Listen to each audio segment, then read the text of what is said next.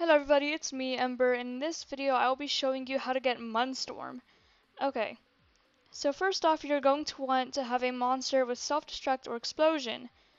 If you have a Frodiary, which evolves the Ribbomb that you can get as a starter monster in this game, and the one that I've been using for most of these videos just so I could level it up, you can go to the training ground. If you have a quirky orb, which you can find in like the bottom of the ocean and by the rivers, if I see any later in this episode I'll show you where. Then you'll scroll down and you should be able to learn self-destruct and confirm. Okay, there we go, I learned self-destruct. Okay, so now you want to go over to Whistleburrow Cave, which is actually right over here. So we're just going to walk over here to that cave over there. Yep, that's just how it is. Okay, so go over into this cave and just walk through here. Just keep walking through here. You will have to go through this cave like twice in this one, so it's a little bit tedious, but it'll be fine. Okay, then you can go ahead and hop down here and go in here.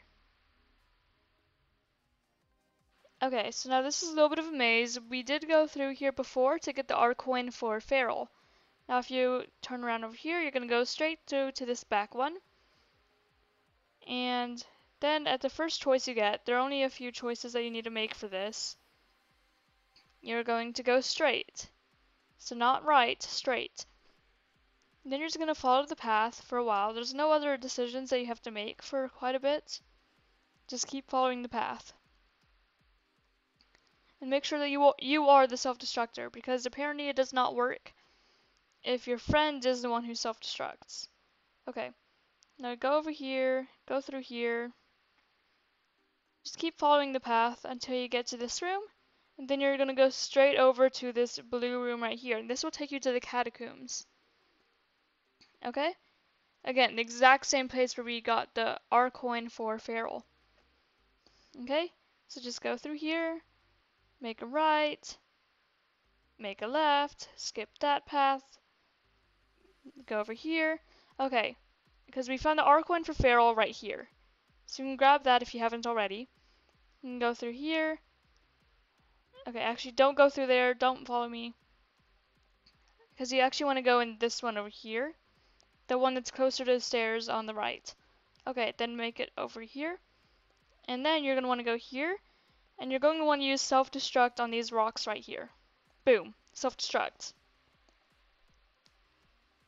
Okay, then just respawn. Or whatever. You don't have to be the same monster again. You don't have to mutate again either. I just did for no random reason. Okay. And then, the starting town is right there, so it shouldn't be too difficult for you to get back. Well, just kind of depending on what you started as. Look, oh my gosh, we're using the town as a starting point again. And you can go right through, all the way back to Whistleburrow Cave. Okay? So just go over here, go back to the cave. Oh, another thing I almost forgot. Okay, so you self-destructed that, and now actually you want to get the ancient flute if you have not already. Which I will show you where to get that really quick. I do not believe it matters in what order you do it.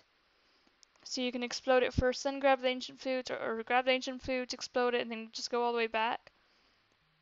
Okay, so if you don't already have the ancient flute, because I just remembered that I don't actually have the ancient flute on this, you're going to want to go this way. And then you're actually going to want to go through the left door really quick. And you're going to want to grab this flute right here. Okay, ancient flute. And we will use that for several different things. Okay. Now we're going to go back through and take the exact same path that we did before. So go forward again. Then just follow the path back to that office area.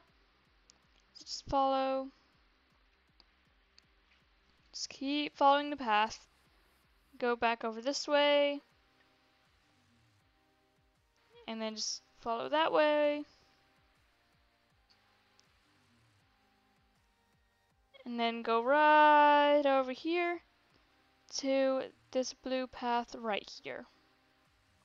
Okay, now you're going to enter this, back to the catacombs. Now you're going to go, now you're going to want to go exactly back to where we were. So that way, skip that over here, and then take this upper path over here. Okay, then turn, turn, and now this should be open.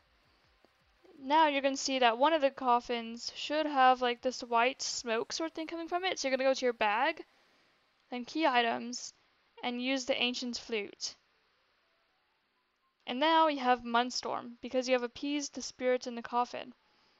So now if you click the power button and you go back to your monster select screen, you should have Munstorm unlocked. Now you can press play, and he spawns in the desert, as is kind of expected. Okay, so that is all for this episode. If you need to see more guides, you can check them out on my channel there. Oh, and there's the quirky orb. See, you can get that, and that's what you need to teach new moves to your monsters.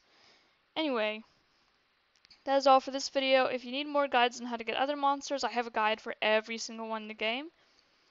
So you can check those out and hopefully find what you are looking for. Anyway, that is it for this episode, and I will see you all in the next one. Goodbye!